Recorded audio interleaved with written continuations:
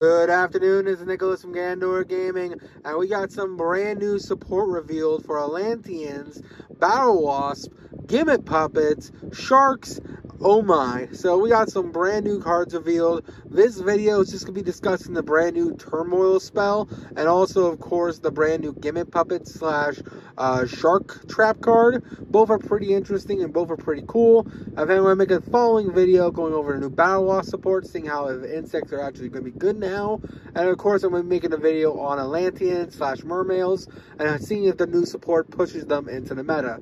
I'm really excited to make those videos for y'all today, but those are going to be put on the back burner till later. I'm just getting off work, so you're going to have to bear with me. Anyway, hope y'all enjoy. Like and subscribe for more content. Let's get straight into this. So first things first, we have a brand new spell card. This is fire and water support. This is called Turmoil of Sea and Flames. This is a brand new normal spell card. It has two really powerful effects. The first effect is, hey, you can trash a water from your hand, and then, hey, you get to destroy one monster your opponent controls. That's a very powerful effect. Basically saying, hey, you got to destroy a monster your opponent controls, and basically you just stop them from doing what they need to do. And because you're trashing the water from hand, if you're playing a deck, let's say like Atlantean, for example, you just get to pop off because, hey, Atlantean Dragoon says, hey, if I'm discarded, you just get to search, which is really strong. That's a non-once return effect. So you can discard it off this spell card and basically get to remove a monster for free, and you get to, of course, add with Dragoons. Now, you have to have Dragoons in hand, so it is a two-card combo. But there's plenty of ways to get to that card, and overall, that's just a really strong effect.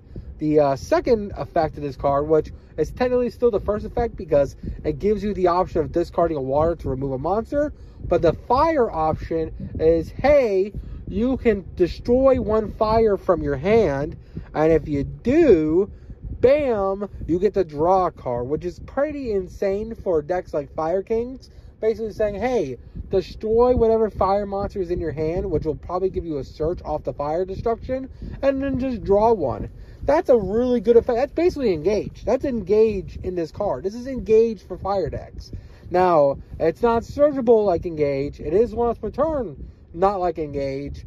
And also, well, it is generic, but it's not the most generic. Like, for example, the Snake Eyes cards, they can benefit off this, but not as much as, well, all the other fire archetypes, like Neptus, for example. This is still a really powerful effect, and I can definitely see some play with it. Now, that's just the first effect. Everything I just said to you is the either or option of the first effect. Either discarding a water to remove a monster, or destroying a fire in order to draw one. Let's now talk about the Reborn effect, because this card also is a Reborn. You can just banish this card from your graveyard to this Reborn, I think a level 7 or higher water or fire monster, which is just really powerful and really good. Overall, this card might see some play in Fire Kings and Snake Eyes, and definitely see some play in some Atlantean decks. So, hope you all enjoy. Let's go on to the new Gimmick Puppet Trap. So now we got a brand new Gimmick Puppet slash Shark Trap card. Gimmick Puppet Shark Style. This is a normal trap card. I don't think it's any good, but we gotta go over it because it has potential. Basically, this card says, hey, detach a material from any XYZs on the field, and then apply the following effects based on what you excavate. So you excavate the top 4 cards of your deck. Then, if it's a monster or spell, you get to add it to your hand. And then, if it's a trap, you get to set it onto the field, and you can activate it this turn. So, it does seem pretty awesome. Basically, it says, hey, you get to escalate the top 4 cards of your deck. If it's a trap card, you get to play it onto your field as rested, and then you guys can activate it at a turn, which is really strong. Here's the issue. This is a normal trap card that's having to predict what's on top of your deck that can only activate after detaching material from XYZ on the field. The only deck I can see this being played in is Trap Trick, and even then, they have so many ways to search out their traps, like Rafflesia, or just like copy them with Rafflesia, that you don't really need this card. I don't know what this card's purpose is. Like, what material are you detaching in order to do this? What trap deck are you thinking of? The only thing I can think of is Trap Tricks. But I really don't know. So you'll all have to tell me. So overall, I think this card isn't great. I think it's cool that it's searchable in Gimmick Puppet and Sharks because it mentions both Gimmick Puppet and Shark. I think there's too many flaws with it. For one, you gotta control XYZ to activate this card. Two, it has to activate the top 4 cards of your deck in order to then do said effect. So you can completely whiff on hitting a trap card and just hit monsters, and then cool, you get add a monster to your hand, but you wasted a resource to add during, is this basically adding during your opponent's turn? Like, I guess you can add a hand trap, I guess, which is kind of cool, but that's really the only benefit I could see from adding a monster or spell to your hand, is to be adding, like, let's say, oh, I have Ash on the top of my deck, so I could add Ash to my hand, which is pretty cool, I guess, in that regard. But I don't know, I really don't see where you're activating this card. Like, I guess Trap Tricks. I guess that's the only real deck that can be playing this card. And even then, it's like, is it good enough? I don't know. I don't think Gimmick Puppets is playing this, even though it's searchable in that deck. And I definitely don't think Sharks are playing this. Like, Sharks don't play trap cards, really. Like, yes, they play Gozen, but Gozen's at 1 now. Are you going to be excavating the top 4 cards of your deck to hit the 1 copy of Gozen? I don't think so. Not to mention, this stops you from having more level 4s in your hand to spam the field of Bahamut Sharks and Totally Awesomes. Like, I really am struggling to see what this card's for.